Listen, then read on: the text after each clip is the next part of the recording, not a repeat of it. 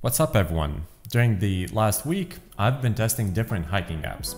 I've always used Wikiloc and Gaia GPS myself, but one of my subscribers suggested me that I try other hiking apps to find out if any of them is better.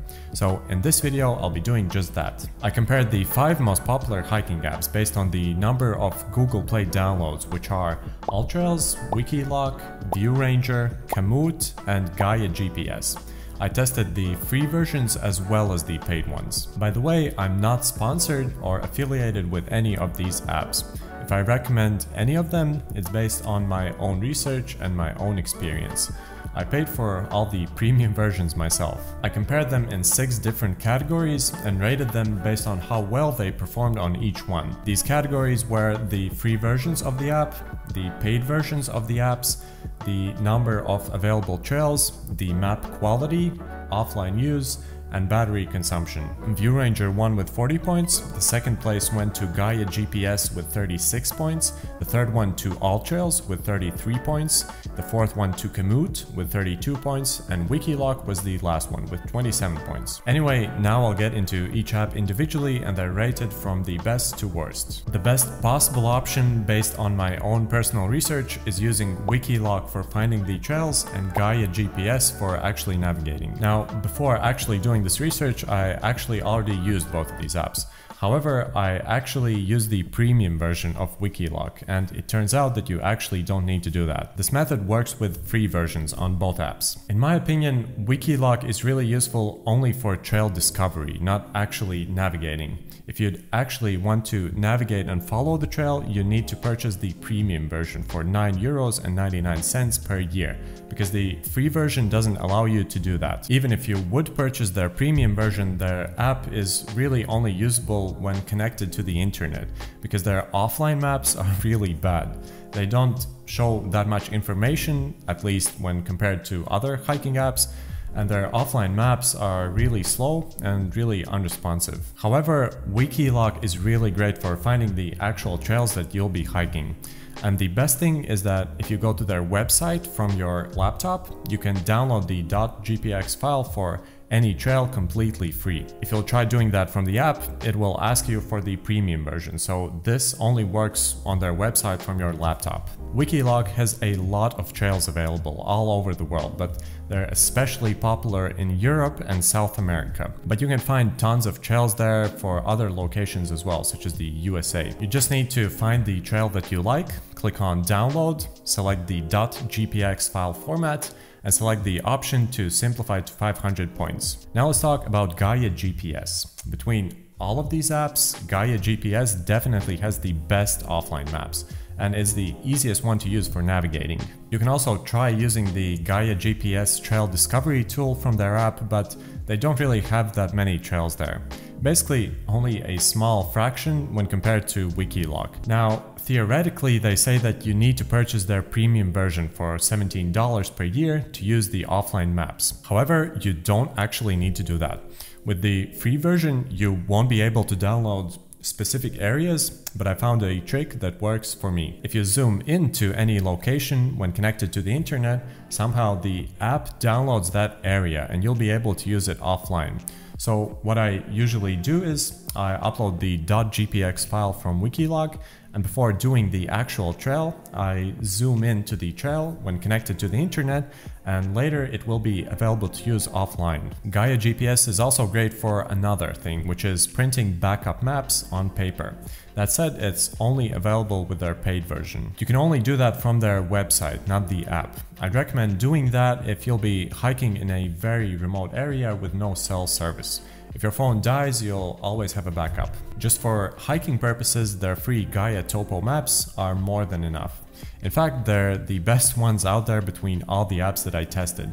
But if you do want something more detailed, they also offer another paid version for $36 per year, which comes with a lot of very detailed maps. If you don't want to use Wikiloc in combination with Gaia GPS, another great and completely free app is ViewRanger. I hadn't tried this app before, and actually I was really surprised at how good it is and that everything is available for free. In my opinion, it isn't as good as using Wikiloc in combination with Gaia GPS, but it's definitely much easier. You just need to download one app and that's it. Now, first off, ViewRanger doesn't look pretty. It looks like it was made by some kind of a government agency or something, and it isn't very user-friendly. When you first download the app, it doesn't show the direction your phone is turned to, and you have to enable the Show HUD Compass option in the settings to fix that. The maps on there aren't as good as on Gaia GPS, but they're definitely much better than Wikiloc's offline maps. They're pretty fast, they're responsive, and they contain enough information for regular hiking. And the best part is that you can download them for offline use completely for free.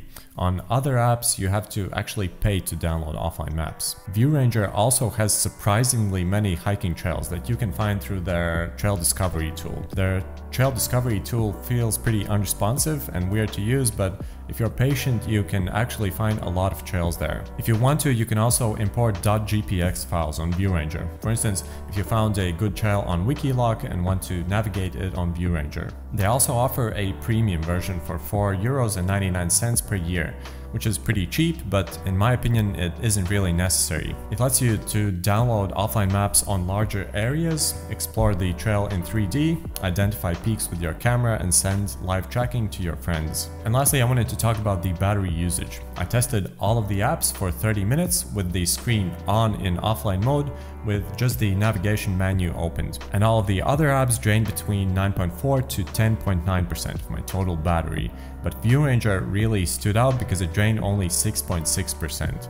So for conserving the battery life, ViewRanger is definitely the best app. Yeah, it may look outdated and feel a bit weird, but it offers everything for free. It works really fast, it drains less battery, and it has some pretty good offline maps. All in all, I was really surprised by how good ViewRanger actually is. The next app on this list is Alltrails, which I think is the most popular hiking app between all 5. I wouldn't really recommend the free version of Alltrails because it's very limited. But if you can afford to pay €29.99 per year, it is the best all-in-one app that does everything. It scored less points than ViewRanger and Gaia only because it's so expensive. Alltrails has a very large quantity of trails to choose from, similar to Wikiloc. From what I gathered, it looks like they offered the most amount of trails in the USA and Canada between all the apps, but they do have a pretty large amount of trails in Europe and other parts of the world as well. Not as much as Wikiloc, but still plenty enough. The only problem with Alltrails is that they've split official trails from community-made trails. Their official trails are good, but they don't have that many to choose from, and you really can't find off the beaten path trails there. The problem is that you can't see any community trails from their app. They're only available from their website. So if you want to see any community made trails, you have to use your laptop and save them to your trails to see them on your phone, which is pretty unnecessary in my opinion. They could just show them in the app as well. With the free version of Alltrails, you can follow only trails when connected to the internet. To download the offline maps, you have to purchase their paid version. Their offline maps are pretty good. They're better than ViewRanger, but still not as good as Gaia GPS. Their navigation is also pretty responsive and easy to use. Another cool thing that comes with the paid version is that you can download and print paper maps for your route.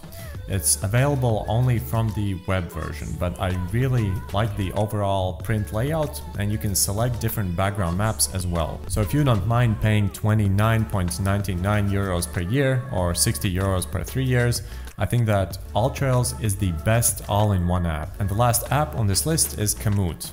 Kamoot, let's just say Kamoot. Now, even though it is the last one, it doesn't mean that it is bad. In fact, it's the best app if you like to create your own trails instead of following what someone else did before. They offer two paid versions of the app. The first one is just offline maps, which is a one-time payment of 29.99 euros for offline maps for the whole world. And the second option is a membership of 59.99 euros per year. You definitely don't need the very expensive premium membership, which basically just offers a few extra features for multi-day trip planning, insurance, discounts at some stores, and I think nothing else. Just unlocking the offline maps for 29.99 euros is enough. With Kamoot, you won't actually find any pre-made trails. Instead, you open the map and it's filled with landmarks, peaks, and other points of interest. You can open up each point of interest and it will have a brief description about it, and the most popular ones will also have some pictures on them. You basically select your start point, all the landmarks that you want to see, and Kamoot will automatically calculate the best route to get there.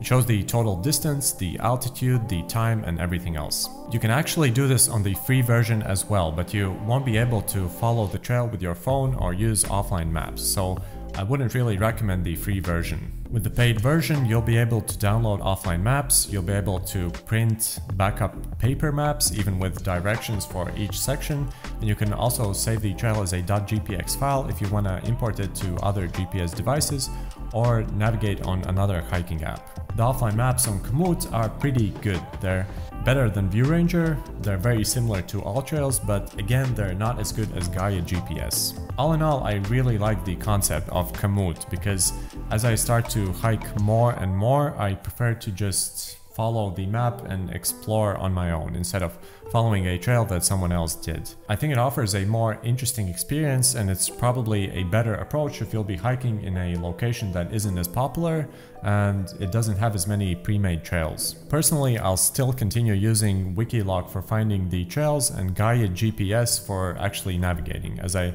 think this is the best combination.